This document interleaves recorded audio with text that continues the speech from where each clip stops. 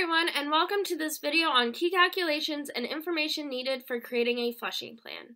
This is part of a video series exploring water quality in building plumbing systems over long-term stagnation. My name is Elizabeth Mongagnino, and I am a graduate student at Purdue University.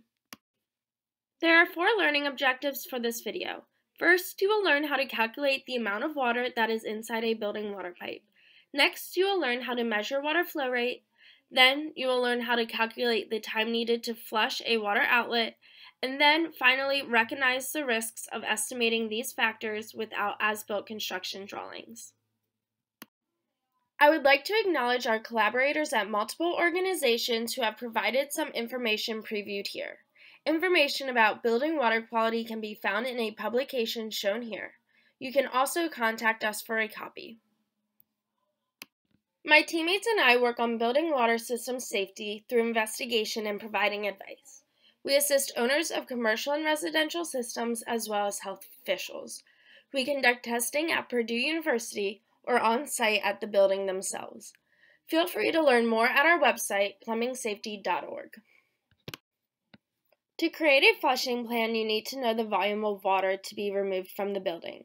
There are various objects that transport and store cold and hot water inside buildings.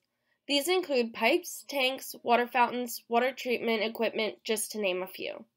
The U.S. Environmental Protection Agency specifically recommends that calculating water volume and measuring flow rate at the water outlet is important. Let's focus on calculating the amount of water in a plumbing system. This image shows what a building may contain. The basement is where the water pipe enters the building from the street through what's called a service line. From there, the water travels through a water softener for treatment and then to different locations in the building. Hot water is created by taking cold water after it passed through the softener and heating it. Hot water then travels through separate building pipes to the water use locations. You can see sinks, showers, water fountains, and outdoor spigots are shown in this drawing. To create a flushing plan, find the as-built construction drawings for the plumbing system. If using an as-built drawing, you can begin to trace the water's flow as it enters the building to different faucets.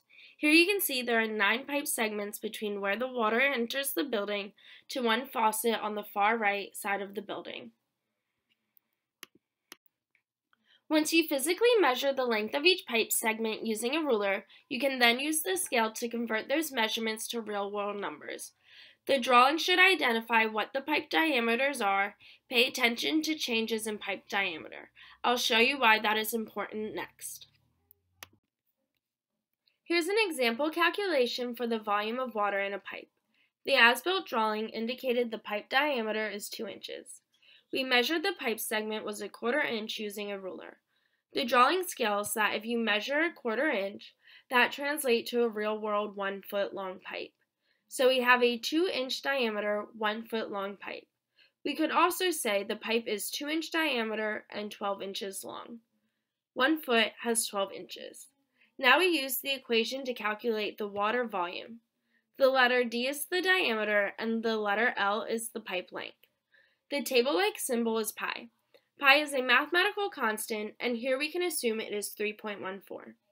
Now we work through the calculation, and the volume of water in the pipe is 37.68 cubic inches.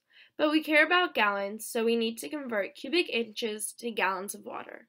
When all is done, we can report the 2 inch diameter, 1 foot long pipe contains 0.17 gallons of water. We must do this calculation for all of our pipe segments. As you can see, each segment can have different water volume. This is because each pipe has a different diameter or length. Once we have calculated all the water volume from the building entry point to the faucet, we can add those numbers up. Here we have found 3.8 gallons of water sits in pipes between a faucet and where water enters the building. But there's a water softener tank we missed. All water passes through this 7.5 gallon tank once it enters the building. So in order to replace all the water between the faucet and building entry, we need to remove 11.3 gallons of water. Now that we have calculated the volume of water in the pipe, we need to know the flow rate. This will help us determine how long we have to run the faucet to remove all that water. First, get a container with a known volume. Turn on the faucet all the way and see how long it takes to fill the container. Divide the volume of the container by the amount of time it took to fill. This is your flow rate. Here are some useful tips and things to remember. Easy ways to measure flow rate are with a melt jug, which is 1 gallon, a known water volume, and a common household item. Also, a 5-gallon bucket will fill in 2.5 minutes if your Q, or flow rate, is 0.5 gallons per minute. If it takes 30 seconds to fill 1 gallon, your Q, or flow rate, will be 0.5 gallons per minute. Remember when you flush to consider the amount of water stored in tanks and other devices. Using the volume and flow rate information we have calculated, we can now figure out flushing time. Divide the flow rate of water by the volume of water, and you can see that it takes 22 minutes and 30 seconds to flush this specific faucet. Remember that the flushing time can vary for each tap. A few points about flow rate you should recognize. The speed at which water exits a faucet will affect how long it takes to remove the water in the pipes and tanks. There isn't an endless supply of water pressure, just like if you have too many activities in your home happening at once. Think about a washing machine, dishwasher, outdoor spigot, and showering. The speed at which water comes out of the faucets can drastically decrease. Any devices like aerators and filters can slow down the water coming out of a faucet. And again, remember that flow rates can vary for each tap inside the same room. The rest of the cold and hot water plumbing outlets would need to be flushed, so you can repeat the calculation at all those other outlets. If you don't have as-built construction drawings, you're going to have a difficult time in designing a flushing plan.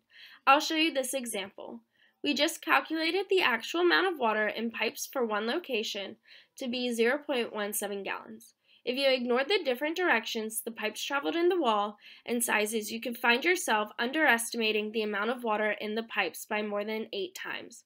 While you may think 0.02 gallons versus 0.17 gallons isn't a lot, these errors can add up, especially for large buildings.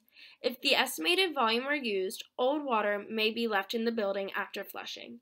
As-built construction drawings should be delivered to the building owner after every project. Thank you for listening. In this video, I explained how to calculate water volume inside a pipe, measure flow rate, and calculate flushing time for a single water outlet. I also explained what the risks are if you are estimating water volume, flow rates, and flushing times without as-built construction drawings. Additional resources can be found at plumbingsafety.org. Thank you and have a great day.